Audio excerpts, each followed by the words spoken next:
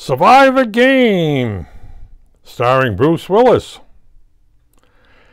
I would believe this was being produced at the time that Bruce Willis, they figured that Bruce Willis was forgetting his lines repeatedly.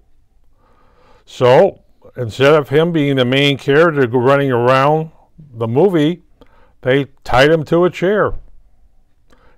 He was shot by the drug dealers, and then he was transported to a farm, and the farmer ran the other farm, and the Carl, the detective, started eliminating the bad guys as they showed up.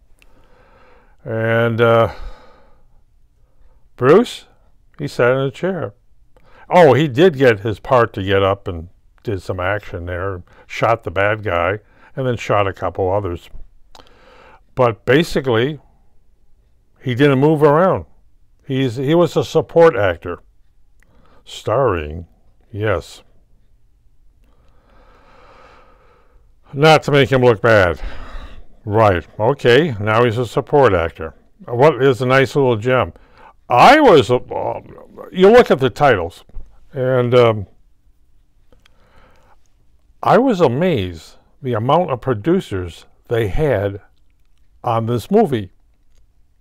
You usually have 3 or 4 associate producers, assistant producers, executive producers, like that.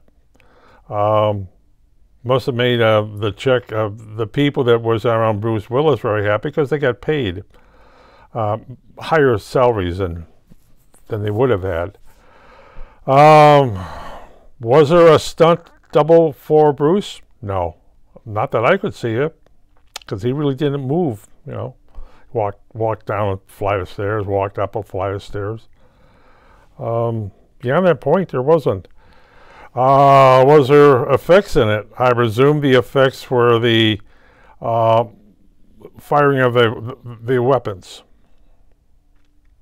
Okay, and blood splatter. And then you look at the crew. Boy, they incorporated a lot of people from the island. Shot in Puerto Rico. They employed a lot of people. A lot of assistant directors, you know, a lot of production people. They employed a lot of people. It's like, where do all these people come from?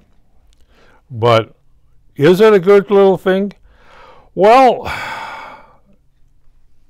you're looking at an actor who 5 years, 6 years ago would have been the main character. He would have been Carl, the guy who goes after the bad guys and kills them and what have you.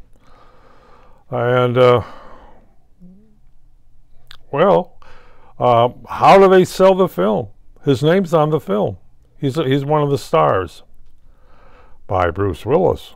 And he's on the DVD, and he's on the poster. That sells. As somebody says, put a big name on your film. Otherwise, it's just a film. Okay, let's go to the next gem.